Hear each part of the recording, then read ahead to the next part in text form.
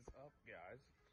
So I was told by a certain friend of mine, a good friend named Johnny, that since we're all in this quarantine nonsense, figured we'd post videos reviewing our cars and telling people about our cars. So I'm gonna tell you about my car. So it is a 1994 BMW 318i. It's a giant work in progress, but come on over here with me.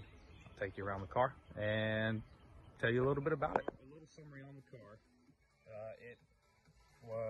It came to me as a $400 pile of junk. This entire back end back here was completely full of trash. Like, it was really, really, really bad. But brief summary of the car. It has the stock M42 in it with a AM Innovation air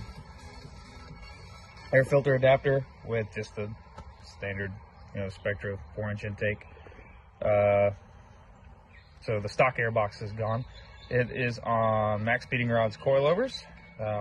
Pretty solid. They're very stiff, which is great for handling, not so great for long drives, which I just got back from one, by the way. Shh, don't tell anybody. The splitter is made in-house. Made that myself, along with a good friend of mine, Devin. We actually based it off of his splitter for his S2000. Still got to get some trim right around in here along the front and some in the back. But waiting on some end plates, also from AM Innovation. A lot of stuff in this engine bay that needs to be fixed. That headlight needs to be replaced.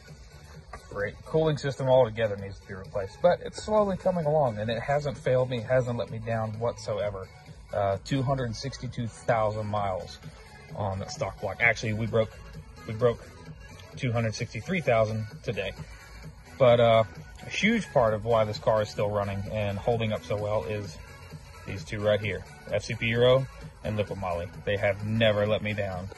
But it is on JNC 005 wheels, 17 by 8.5, plus 30 offset, squared all the way around, on a 225 45 R17 Cooper RS3 G1s.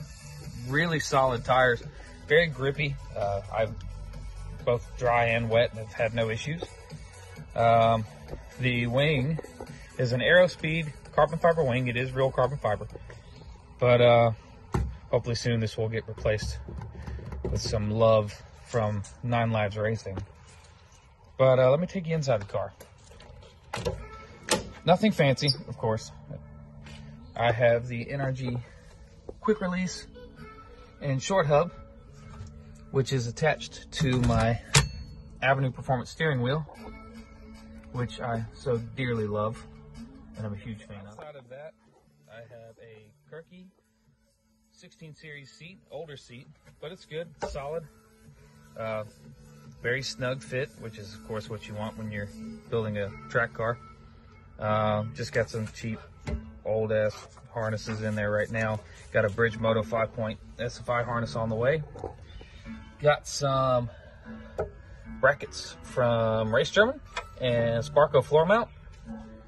And back here is gutted, of course, because it will be getting some love from Kinematic Speed up in Charlotte. Huge shout out to Sam. He builds awesome cages and knows the E36s very well, and I'm super excited to be working with him on that.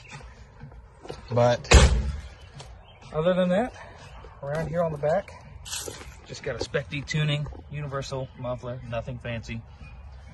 Fairly loud, not too obnoxiously loud, but it does get pretty wild.